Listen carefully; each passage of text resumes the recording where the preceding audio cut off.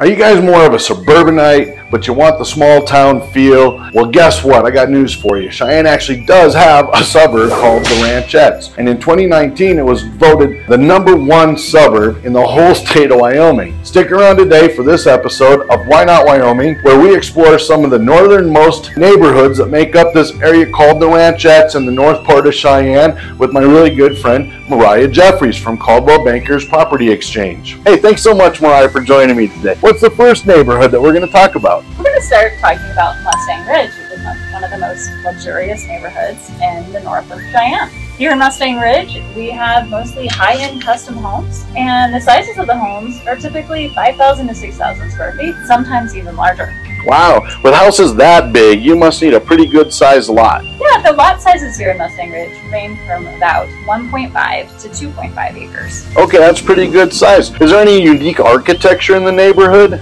Absolutely. You know, the residents of Mustang Ridge often like to express themselves with the architecture of their home. That's fun. We have a wide variety of architecture, ranging from the stately and subdued, such as this beautiful house behind us, to a few other unique homes that we have affectionate nicknames for. We have the doghouse, and we have Cinderella's castle. All right. To name a few. All right. The doghouse doesn't actually look like a doghouse, though, right? I'll let you be the judge. All right, we're going to grab some pictures of it, so you guys decide. Does it look like a doghouse, or is it pretty stately? We don't know. So, if you were looking at the doghouse or Cinderella's castle or any other houses in here, what would you expect to pay? Well, on the low end in this neighborhood, a home might go for around $700,000 for one of the smaller homes. On the high end, up to $2 million. Up to $2 million? Holy smokes, I'll bet you get a great view for $2 million. Oh, you absolutely get great views all over the neighborhood, some homes more than others. Okay, all right. What do you think is one of the drawbacks? Well, this area is a little challenging for outdoor enthusiasts because not only do we have an elevation of 6,200 feet, we have almost constant wind, but we don't have any shoulders or sidewalks on the road, and we have no shade trees at all to protect us from the sun. So if you're thinking about moving to Cheyenne, that is something you want to know, whether you're down in the city or out here in the country. There are not a lot of really big mature trees or tree-lined roads like you might find back east, but what you do have is a lot of wide open spaces and no traffic. So even if you're stuck jogging outside on the road, you're not going to get hit by a car in this neighborhood. That is definitely a bonus. Oh, Mariah, there really are some nice houses over in Mustang Ridge, but what if you're looking for something that's even more rural? In North Star Ranch, the lot sizes are about 8 to 10 acres. Okay. And you can have all kinds of livestock there. You can have horses and chickens, whatever animals you want. I don't know why, but I'm thinking of alpacas for some reason. My wife really wants to get a flock of alpacas, folks. Wait for a video that shows a bunch of alpacas. But what if you want to go even further outside of town? Well, if you're willing to be a little further outside of town, and there's one neighborhood in particular called Bear Paw Ranch. It's got some very stately custom homes. The downside is you're going to have a bit of a drive, and you may have a challenge in the wintertime getting out. But what makes up for it is the views out that way. Oh yeah? Pretty splendid? Absolutely. Okay, Bear Paw Ranch, everybody. You might not get your roads plowed, but you're gonna love the views while you're snowed in. Wow, Mariah, it sounds like there's some really beautiful views out there in the country, but what if you want to be a little bit closer to town? What would your options be? Well, here we are really close to town in a neighborhood called The Point, just to the west of Powderhouse Road. So The Point is kind of a mixed-use neighborhood. It has single-family homes, condos, and townhouses, and even commercial right here.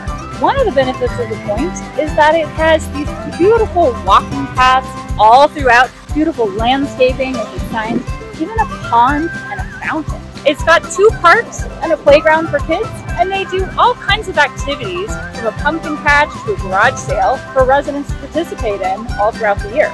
So if you're a little more used to a suburban, inner city kind of a thing, this might be a neighborhood that's a little more well appointed with some of those amenities, but not quite as much space. Is that accurate? Definitely. So the lot sizes here, much smaller, around 0.2 acres, maybe a quarter acre would be a good lot size.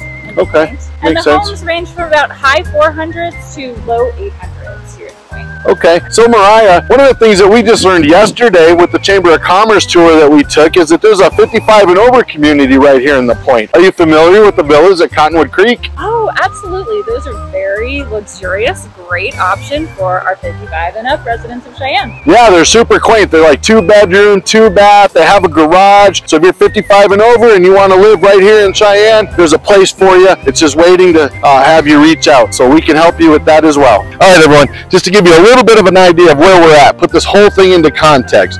The Point where we are now, as I mentioned, is actually in the city limits of Cheyenne, which puts us at the farthest southwest corner of the ranchette. So I thought I would just kind of share with you some things that you might have seen in one of my other videos, which happens to be our personal property. So our property was built in 1968. It was one of the very first homes in the ranchettes when my wife's grandparents bought the land and had their home custom built right up there on the hill. So that is the southwest corner of the ranchettes.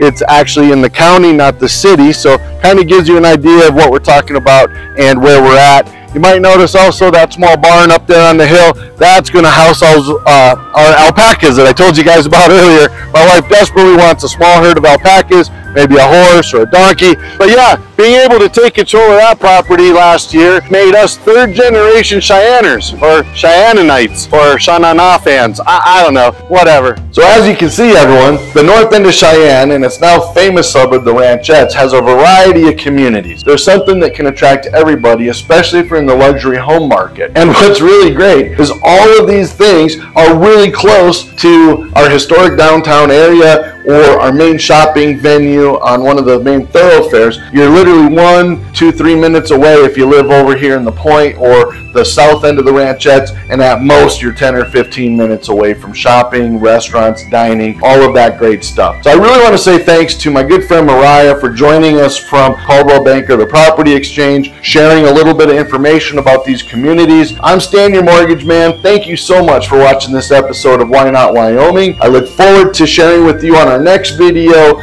the south end of town and some of the communities that make up that half of the city. In the meantime, don't forget to hit that subscribe button, like my page, like this video, share it with your friends, and if you have any other questions, feel free to reach out to me, phone, email, hit me up on my website, whatever's good for you. I'm here to answer your questions. Thanks, and have a great day.